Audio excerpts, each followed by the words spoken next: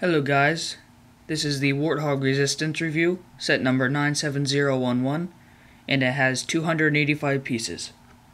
To start off, the set comes with 4 weapons. The first weapon is a sticky detonator, pretty nice detail. Second weapon is just a standard Covenant carbine.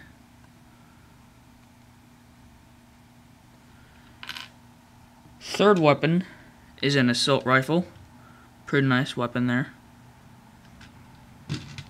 And the fourth weapon, it comes with a drop pod thing. Oh, I forget what it's called right now, but ordnance pod, that's what it is. The fourth weapon is really cool. It's a Spartan laser, has a lot of detail in it. It's pretty nice. Onto the minifigures. You get first minifigure, you get 2 of them. It is a Spartan. It's basically Master Chief. It is a green, black, and like a goldish yellow. It's a lot of detail in it. It's really nice. There's a peg hole in his back. And then the other minifigure is an Elite Zealot. Really nice minifigure. It's a red Elite Zealot. It's red, obviously, and like a charcoal black kind of color, I'd say. He has a peg hole in his back. And that's pretty much it for him. On to the rest of the set.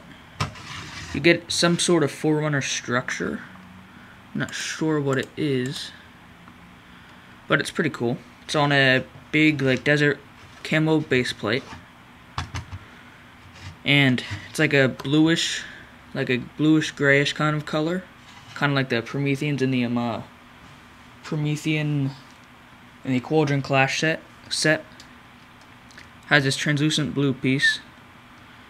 And the only thing it does is that these fins kind of fold down like this. And you can just push them back up. That's pretty much it for that. Just like a little structure. Forerunner structure. Onto the Warthog itself. The Warthog is the Halo 4 Warthog. It's really cool.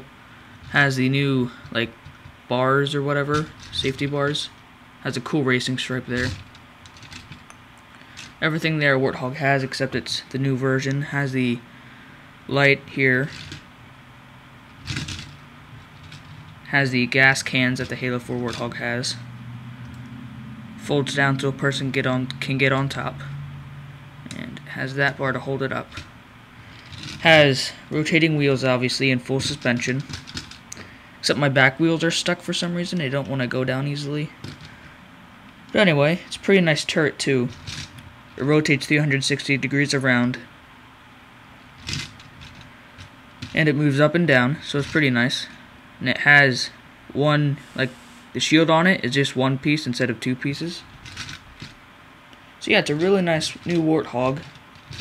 It's much better than some other vehicles that I've gotten in the past too, so pretty nice. Although it does have a fair share of stickers. And you can also put minifigure in here to drive the Warthog. It's kind of hard to get him in, but if I can get him in,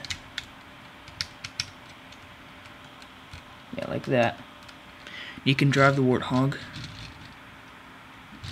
And you can also put a person in the passenger side too. That's pretty much it for this review. See you next time.